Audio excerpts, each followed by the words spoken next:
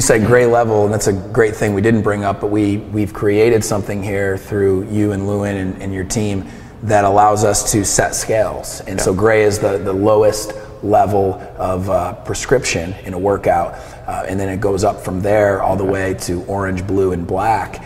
And so you guys have done a great job doing that. And have you seen that create more safety in the gym and help your coaches help people scale?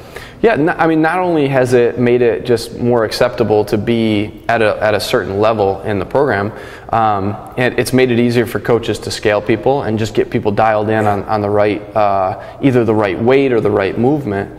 But it also, I think it's made it more fun for athletes, because now, instead of a gray athlete comparing themselves to a black athlete, which is our highest color division, they're comparing themselves with people that are a little bit more like them, and they don't feel like they need to compete against these people that maybe have been in our program for 3 years. And they might just be fresh out of 101, but it gives them something to shoot for in the workout. Now they can compare to someone that's of similar ability and capacity.